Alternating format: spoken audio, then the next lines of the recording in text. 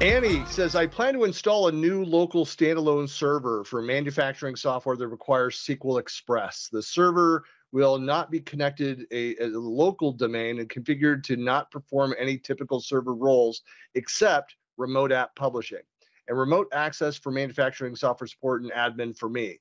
All client machines and users within the business are now enrolled on Microsoft 365 Business, with some Business Premium with Intune, meaning we no longer have a local domain controller, and AD is within Intune Azure. Here's my question. What is the best practice for standalone server setup? Do I install the new server operating system and straight sign in with an admin 365 account, or use admin on Microsoft, thus enrolling straight into Microsoft 365?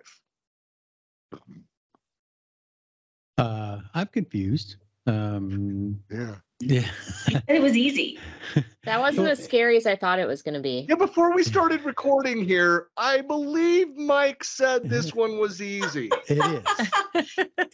I even said it before you said the question, but listening to it again, I'm a little confused. So I just want to make sure, because this is one of those questions that we always talk about where we need Johnny Five need more input, right? Yeah.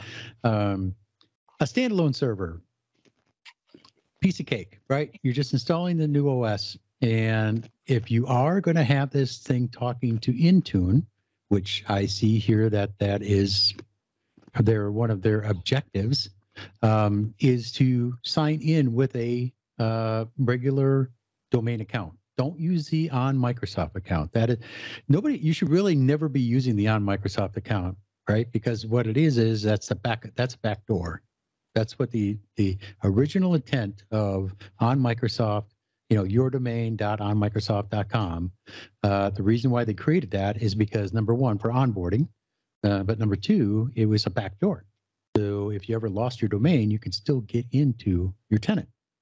I just had to use that. That's such a good point, because I just had to use that recently. Yeah. That's part of the reason why it was created. Yeah. So there's really no reason when you're setting up something that's going to be in production, because you're talking about SQL Express and it won't be performed any typical server roles except, and then you have remote app publishing, which is a big server role, okay, because it's like you're running Citrix. But you're actually running terminal services, and remote access for manufacturing support and admin for me. So you're setting up a server to access applications remotely. This server is going to be doing a lot of work. You make it, not to make it sound like it's not doing any work, but it actually is. And this server needs to be connected to Intune in order to be managed by Intune.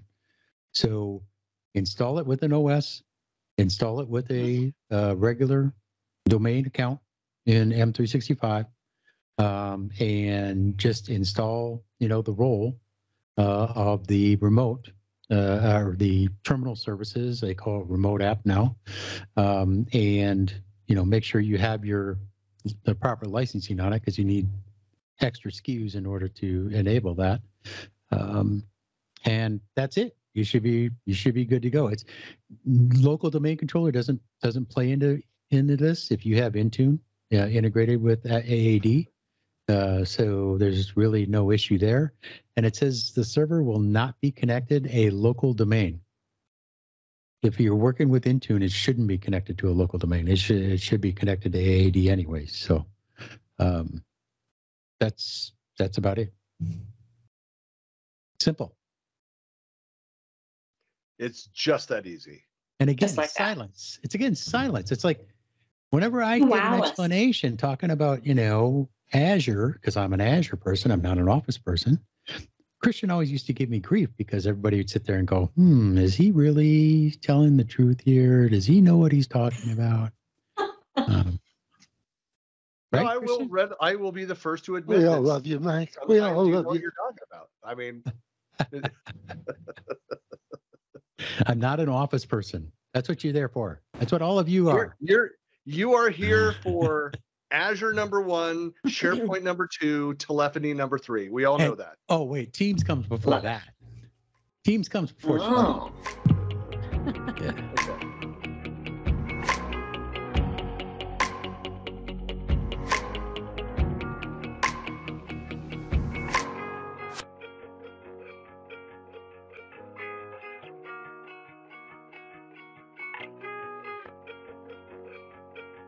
it.